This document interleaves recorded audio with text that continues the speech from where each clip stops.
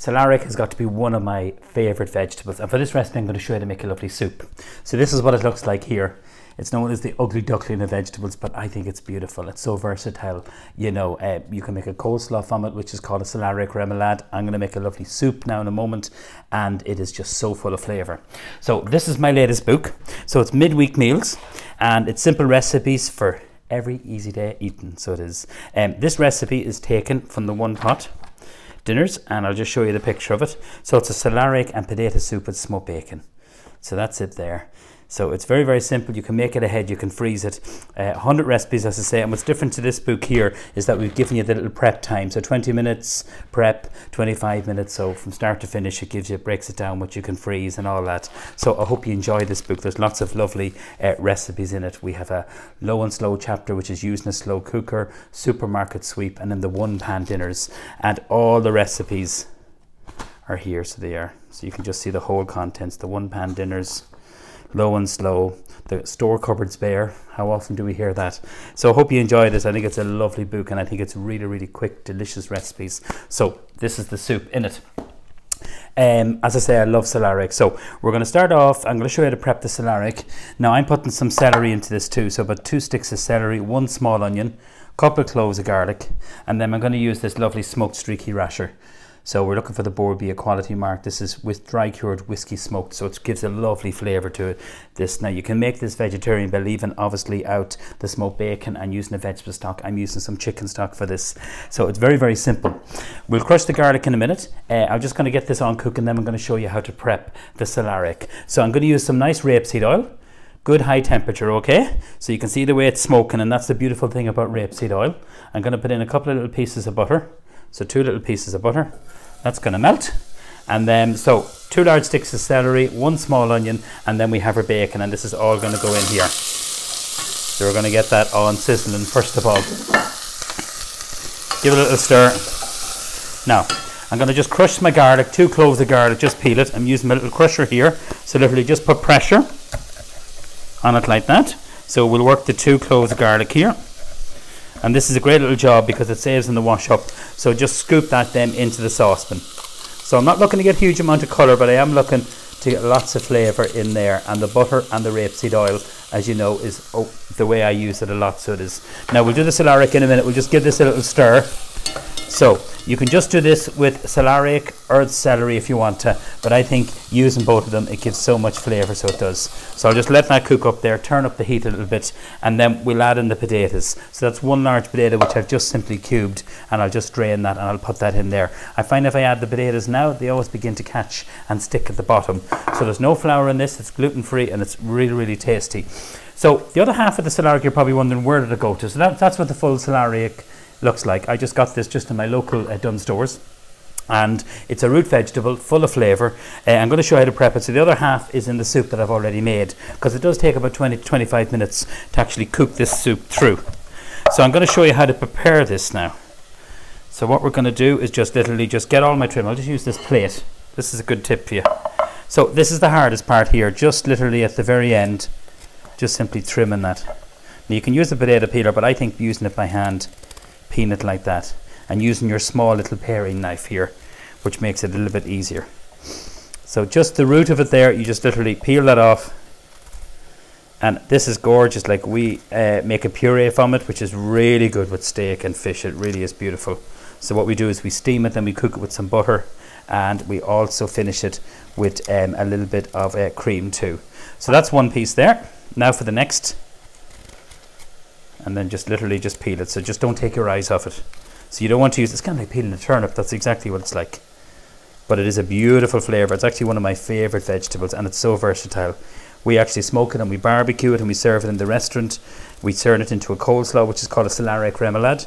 So we cut this into small little strips, and then what we do is we cook it in boiling water for about maybe a minute or less. We run it through a Japanese mandolin first, and then what we do is we blanch it off, cool it down, cold water, press it out, and then what we do is we literally just put mayonnaise, grated apple, and a little bit of whole grain mustard and some herbs, and that's it. So this is what it looks like there. And if you make potato gratin, you can put regular potatoes, sliced celeriac, and you can put also half milk, half cream, nutmeg. So it really is super versatile. I love sometimes, like, when I go shopping, people bring you up different vegetables, and they ask you, what is this? I had a man recently come up to me and he didn't know what a celeriac was, and I was telling him what to do with it, and he was chuffed. So I hope he made this soup. I told him that this soup that I'm making now is one of my favorites. So I'm cutting it quite big. Just the bigger you cut it, the longer it takes to cook. So using the knife, then just scoop this in. We're not looking really to brown it off, we're just looking to get the whole kind of cooking process going. And then the same for this here. So using the big knife, put pressure on it. And that's why, like, this little rubber mat is really important. If you see that, just stops the board from moving and gives you a little bit of grip there. Can you see that? So that's part of my cookware range, and it just stops it from moving. So it is. So bamboo is a really good wood because it's soft on the knives and it won't blunt your knives. Okay, so just to recap what I have in the pot, we have celeriac and celery, we have some onion, we have some smoked bacon. I'm going to put in some lovely thyme now, and some rapeseed oil and some butter and some garlic. Garlic is optional. I think it works really well in the soup. You can never get enough garlic in. And like this soup, you can freeze it. It'll keep for about maybe 5-6 days in your fridge. And you can see as I'm chopping and never looking at camera, I'm always looking at what I'm doing in case you cut yourself. Okay, I'm going to turn my other soup on here. We've already cooked that, so I'll finish that in a few minutes. We're nearly there. So it's very economical. Like, out of half a celeriac, this is what I've got here. So I'll just give you a little look here. Might put a little bit more oil. So I'm using the rapeseed oil, so that's it there. Some County Loud, really, really nice oil. And then just give that a little stir. Now into this, one of the lovely herbs I like to use is some lovely fresh thyme. And just literally pick that. What I do is just get the little stalks and kind of just pick this off, run this into, and see the little stalks there. Keep that for if you're making stock. Like, don't freeze it. Even if you're roasting the chicken, put that into the cavity of the chicken. It really is so gorgeous. You know, I don't like waste. It's not because I'm from Cavan either. So listen, we're going to just scoop this out. Just pick that off. And fresh thyme is delicious. You could use rosemary. Rosemary might be a little bit too strong. I think fresh thyme is just so gorgeous. Now, for our liquids. So I'm happy with that. I started the cooking process. We're going to use apple juice, and it works really, really well. Nearly forgot my potatoes. I'm just going to strain them. So that's one large rooster potato that I've used. Cut them into large chunks. And that's going to give a lovely kind of a body and a richness to the soup. And you won't need to add any flour to it. So I'll just give that a wee stir. I'll just show you that. Try and pick a nice deep saucepan. So what really works well with celery is apple juice. So this is from Wexford here. So there's no added sugar. It's a very, very natural product. So we're just going to put in about half a pint of apple juice in here. Very accurately measured. Mel is laughing at me. So that's gone in there, okay? And we're going to bring that to the boil, and then we're going to add in some chicken stock. Now, if you want this vegetarian, you use some vegetable stock and you leave out the smoked bacon. So that's about 2 pints of stock goes in here. And literally all you do is you bring it to the boil and you let it simmer. So from this to this. So this is what I cooked earlier on. I'm going to get a small knife and I'm going to show you what I'm looking for. So with the potatoes and all that, they kind of look very similar, don't they? But it's the celeriac that really takes. So that's totally cooked through. So you see the celery stick, you see the celeriac, it's all cooked there. Now, I'm going to put in some milk and cream. Half and half is what I use. You can just use cream if you want it. So that's roughly about 1/4 pint of each. And I'm using the full fat milk, as you do. A little bit of salt. And then we're going to blend this. So you bring it to the boil, just to recap, put the lid on it just like I've done there, bring it to the boil and let that simmer away, and that will honestly take a good 20-25 minutes, and that really depends on how big you've cut the celeriac. So I just want to show you just before I blend it, that's the lovely thyme kind of floating to the top. The smoked bacon is there somewhere, hiding down there. You have the onion, you have the garlic, exact same recipe. There's the bacon there. So it's cut into lovely little kind of like lardons, we call that, small little strips of bacon. The best way to blend it is using a hand blender, and I'm going to show you this here. So this is my little trivet. So anything that comes out hot of the oven, whether you're using a casserole or a pot, if I put a pot onto my board here, I'm going to actually really damage the board. So this is really clever. It doesn't take up much room. Okay, it's part of my cookware collection. And then what we do is just bring this over here, and then we're going to hand blend this. So it's going to be a little bit noisy, excuse that.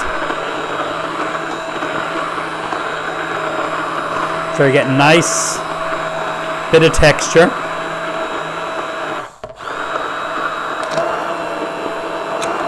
I can smell that lovely apple, and you know what I might do, just to show you a little tip, when you're blending a lot of soup like this, I might just take a little bit out and I can blend the rest after the video. I'll just take a little bit out here.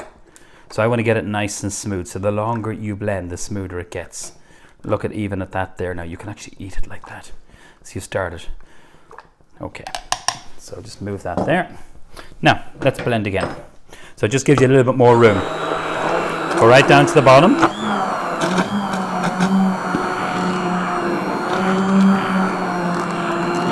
So any stick blender will work.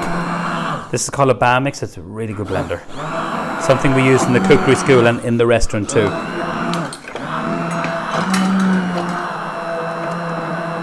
And that's it. I'm just going to show you the texture of it, and then we're going to serve it up.